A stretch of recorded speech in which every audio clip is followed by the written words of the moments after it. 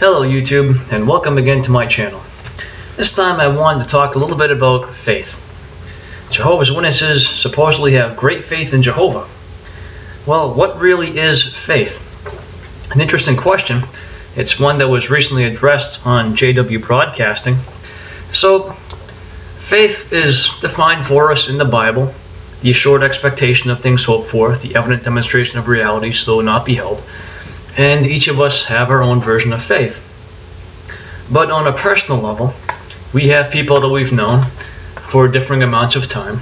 And sometimes, the longer we're alive, the longer we know people, the longer we get to appreciate their personality.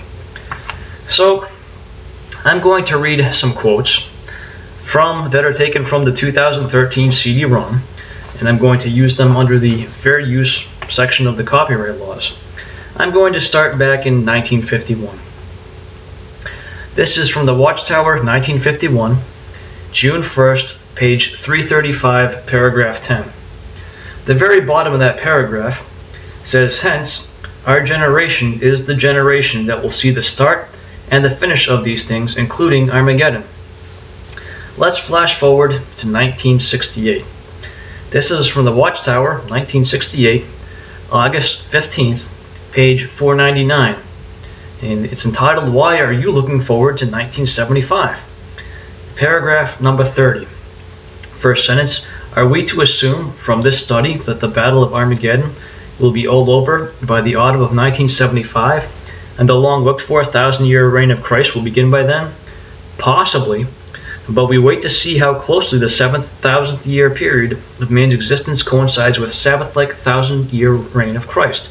If these two periods run parallel with each other, as to the calendar year, it will not be by mere chance or accident, but will be according to Jehovah's loving and timely purposes." At the end of the paragraph, it says, "It may involve only a difference of weeks or months, not years." Then again in 1968, 8/15, August 15th, pages 500 to 501, paragraph 35, the middle of the paragraph says, "This is not the time to be toying with the words of Jesus, that concerning that day and hour nobody knows, neither the angels of the heavens nor the Son, but only the Father. To the contrary, it is a time when one should be keenly aware that the end of this system of things is rapidly coming to its violent end." So that was 1968. Now let's go to this little book called Know Jehovah. It's KJ is the words for it on the CD-ROM. Chapter 12, pages 216 to 217, paragraph 9. It says there, "Shortly, within our 20th century, the battle in the day of Jehovah will begin against the modern antitype of Jerusalem, Christendom." Don't think that one's happened yet. Let's go to 1974. This is from the Kingdom Ministry. Kingdom Ministry 574, so that's May 74, page 3. "How are you using your life?" It says, "Yes, since the summer of 1973, and I'll skip down to the last sentence of that paragraph, reports are heard of brothers selling their homes and property and planning to finish out the rest of their days in this old system in the pioneer service. Certainly this is a fine way to spend the short time remaining before the wicked world's end." Short time, 1974. Now we'll go to an awake of 1974. This is 11/8, so November 8, page 11. "Is this the time to have children?" 1974. In this paragraph, I'll go to the second sentence. It says, "The evidence is that Jesus' prophecy will shortly have a major fulfillment upon this entire system of things. This has been a major factor in influencing many couples to decide not to have children at this time." So remember, going back to that 1968 quote, they said that the Sabbath period was probably going to be very close to 1975. Where have we heard that before? Okay, so let's go to 1980. This is from a Watchtower, October 15th, page 31, questions from readers. I'm going to go to the middle of one of the paragraphs. It says, and if the wicked system of this world survived until the turn of the century, which is highly improbable in view of world trends and the fulfillment of Bible prophecy, there would still be survivors of the World War I generation. However, the fact that their number is dwindling is one more indication that the conclusion of the system of things is moving fast towards its end. 1980, they didn't think we would make it to 2000. What is it now, 2015? Then there's one down. The code for this book is SU. I think that's the survival book. I can't completely remember.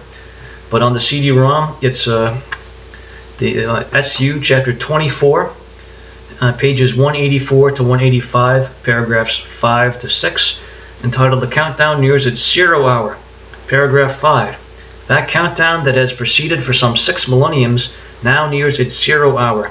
So close is it that people who were alive in 1914 and who are now well along in years will not all pass off the scene before the thrilling events marking the vindication of Jehovah's sovereignty come to pass. 1984, Watchtower, 515, that's May 15th, pages 6 through 7. Title 1914, The Generation That Will Not Pass Away. So in the middle of this paragraph says, Jehovah's prophetic word through Christ Jesus is, this generation, in brackets, of 1914, close brackets, will by no means pass away until all things will occur. And Jehovah, who is the source of inspired and unfailing prophecy, will bring about the fulfillment of his Son's words in a relatively short time. Let's go to the yearbook of 1989, page 3. In the middle of a paragraph it says, with confidence in the vision's complete fulfillment during the decades of this 20th century, the anointed remnant of the bride class have never let up in saying, come.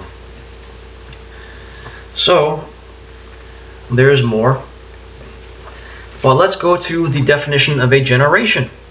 We now know that new light has been shed, and the generation means a group of people who overlap the lives of a group of people. Which is funny because there's not a dictionary around where you'll find that. So let's see what a generation meant in 1951. Watchtower 51, 7-1, pages 403 to 404, paragraph 11.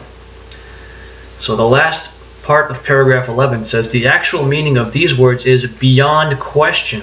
That which takes a generation in the ordinary sense is at Mark 8:12 and Acts 13:36, or for those who are living at the given period.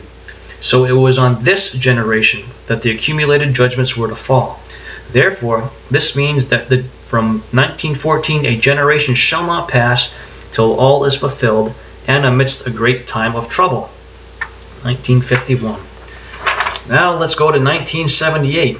Watchtower, 1978, 10-1, page 31, questions from readers. Thus, when it comes to the application in our time, the generation logically would not apply to babies born during World War I. So in 1978, babies were too young if they were born in 1914 to be in the generation. Let's go to 1984. Watchtower, 515. That's May 15th, page 5. And that's 1914, the generation that will not pass away. So the last sentence in a paragraph there says, there are still many millions of that generation alive. Some of them will by no means pass away until all things occur.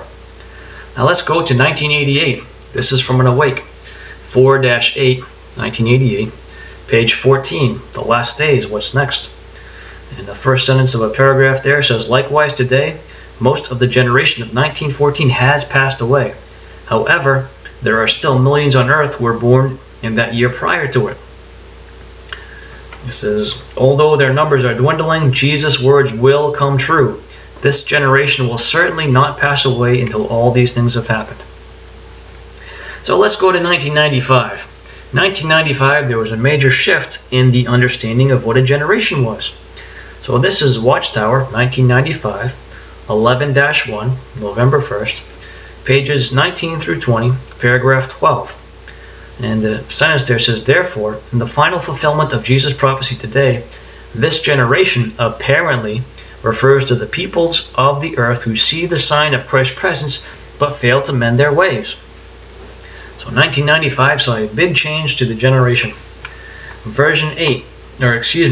Watchtower 2008. They had to change that because the urgency wasn't there. Watchtower 2008, 215, paragraph 24. 215, page 24, paragraph 15. The last sentence says, as a class, These anointed ones make up the modern-day generation of contemporaries that will not pass away till all these things occur. This suggests that some who are Christ's anointed brothers will still be alive on earth when the foretold Great Tribulation begins.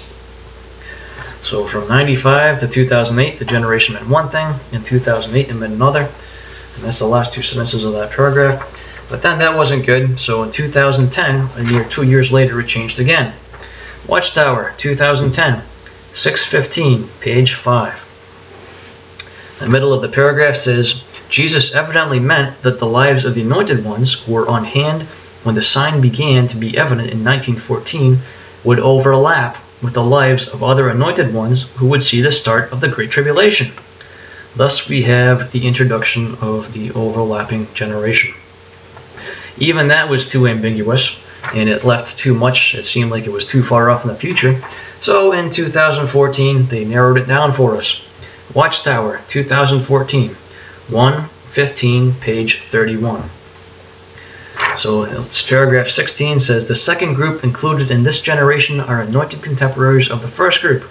They were not simply alive during the lifetime of those in the first group, but they were anointed with Holy Spirit during the time that those of the first group were still on earth today.